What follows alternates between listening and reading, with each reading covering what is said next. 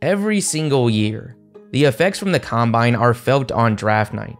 Last year, we saw Brandon Pajemski emerge as one of the biggest winners on his way to becoming the 17th pick to Golden State. The year before, it was Jalen Williams, who ended up going 12 to the Thunder.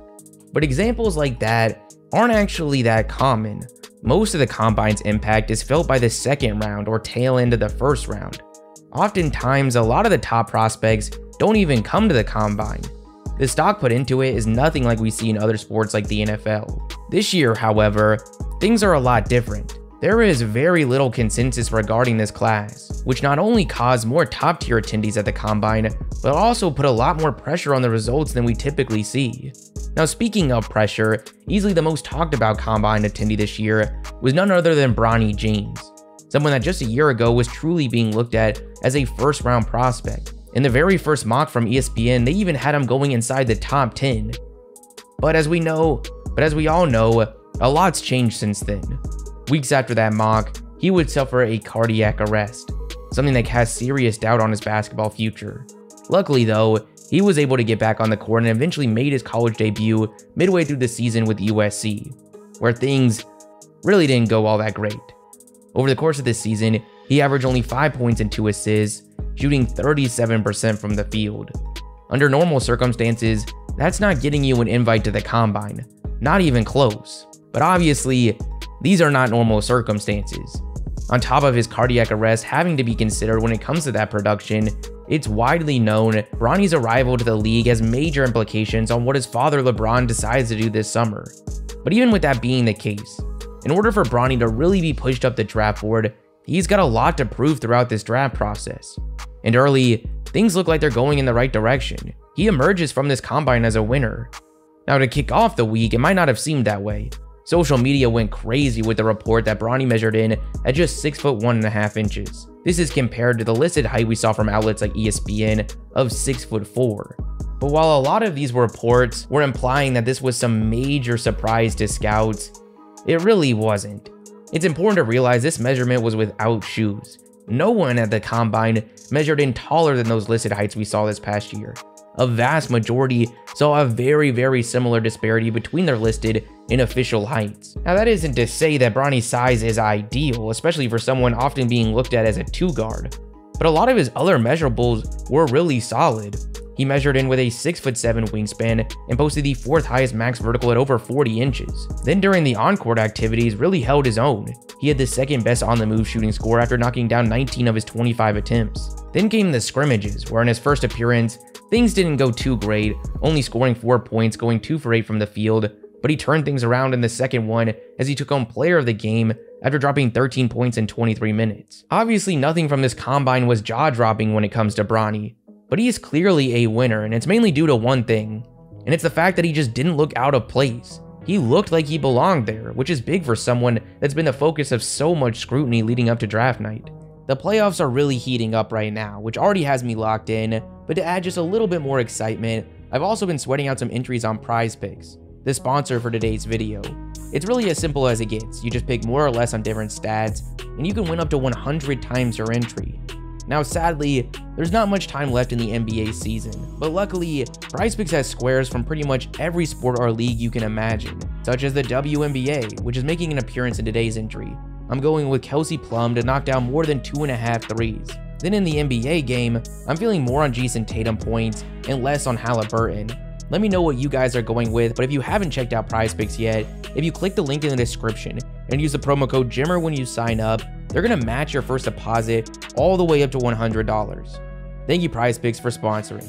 Now, someone who really should have been getting a lot of those headlines from the combine that Bronny was receiving is Providence guard Devin Carter, easily one, if not the biggest winner this year.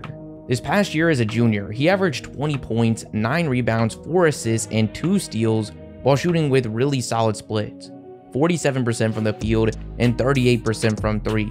With those kind of numbers, unsurprisingly, we started to see him really fly up the draft board. Come the end of the season, he was consistently being mocked as a mid-first round selection.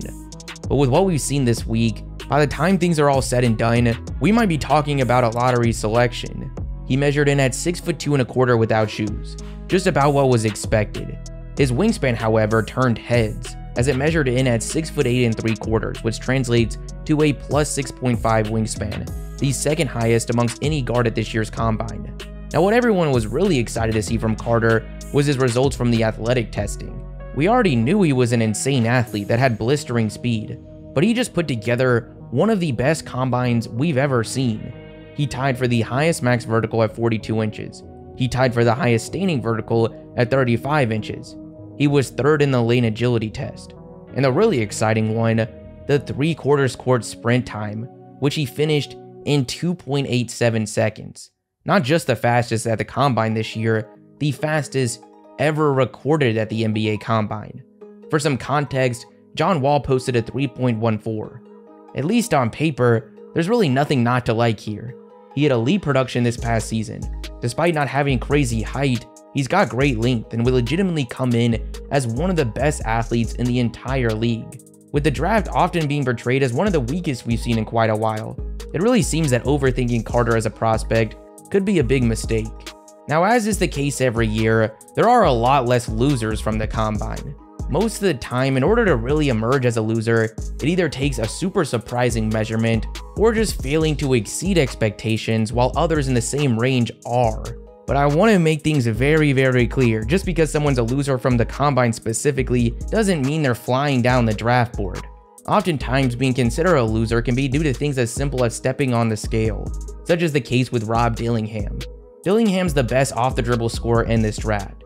He has a super fun, electrifying game that comes with a ton of upside. However, the concerns have always been blatantly obvious. He's small. In fact, he's smaller than even most thought. During the season, ESPN had him listed at 6'3", 176 pounds. In reality, however, we now know he's actually only 6'1", 164 pounds, a weight that would put him as the lightest player in the entire league. For some context, that's 30 pounds less than Kyrie Irving's listed 195, even 20 pounds lighter than 5'9" Isaiah Thomas. On top of that, he measured in with just a 6'3" wingspan. Now, it's not like anyone was expecting positive news to come out of Dillingham's measurements, but now having them officially on paper definitely doesn't help his case. But speaking of weight, scouts also didn't get great news when it comes to Colorado freshman Cody Williams. This past year, he was listed at 6'8", 190 pounds, but at the combine, measured in at only 6'6½", just 178 pounds. That's the third lowest recorded of all the positions. It's 22 pounds lighter than we saw Alabama guard Mark Sears weigh in at, who stands at just 5'10". Then we've got one of the favorites to be the #1 overall pick, Alex Sarr. Someone that didn't really have any red flags emerge from the combine, but also didn't stick out from the rest of the bigs like many expected. He posted elite measurables, 7 feet tall with a 7'4" wingspan. But for someone whose draw as a prospect centered so much around his athleticism at that size, his athletic testing this week was pretty average.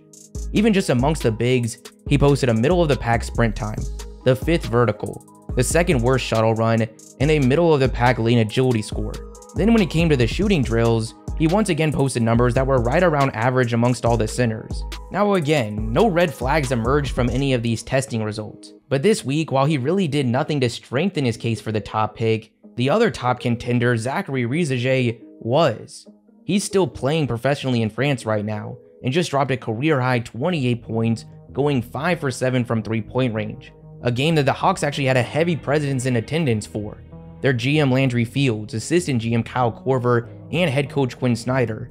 Now, to make things very clear, Sarr is still the favorite to go #1 overall, but based on what we're seeing from the odds makers, that lead is shrinking quickly. Another slight loser we have is Donovan Clingan. I really hate using that word when it comes to the combine, but it's the buzzword that everyone uses, so we're just gonna go with it. Now, Clingan definitely had some positives to take away from this week. He shot 56% in the corner 3 drill, 63% in the off-the-dribble score, which was better than guys like Kyle Filipowski, Alex Sarr, and PJ Hall, then shot 40% in the on-the-move drill. It was definitely promising to see from Clingan, but I highly doubt that scouts are under the impression that someone who shot less than 60% from the free throw line in his 2 college seasons has all of a sudden become a legit floor spacer. Those numbers are highly unlikely to move the needle very much for Clingan. So what really had him emerge as a loser is his athletic testing results. Something that everyone expected to be bad, but they're now official. He's still expected to go very early in this draft, but it isn't necessarily exciting to see him post the second to last agility score, the worst sprint time, and the third worst vertical. Our final loser is going to be Reed Shepherd, someone being looked at as one if not the best shooter in this class after shooting a ridiculous over 52% from distance during his freshman year at Kentucky. But like his Wildcat backcourt partner Dillingham, the obvious concern for Shepherd is his size, and we now officially know where that stacks up. He made headlines posting a 42-inch max vertical, which was tied for the highest. He clearly has elite vertical athleticism. However, the rest of his scores really weren't too exciting, especially when talking about someone being projected to go very early in this draft. It's really looking like he's going to have a lot less wiggle room from the point guard position than we initially expected. While he did post some okay times in the sprint and agility drills, he measured in at only 6'1" 3/4 to go along with a 6'3" wingspan, which puts him right on the edge of being in that T-Rex arms category, along with the smallest hands. But now let's get back to some more positive stuff. I think it's impossible not to have Zach Edey as a winner. The biggest player in the draft is somehow still getting taller.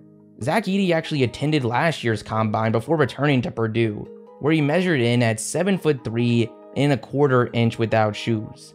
This year, he measured in at 7'3" 3/4". Somehow at 22 years old, he's still growing. Now really, that's just more fascinating than it is impactful. What really had him emerge as a winner is the agility he displayed. Out of all the centers at the combine, he ended up posting the 4th best time in the lane agility drill, a higher score than the likes of Alex Sarr and miles ahead of Donovan Clingan. He also posted the 6th best shuttle run of all the centers, once again ahead of both Sarr and Clingan.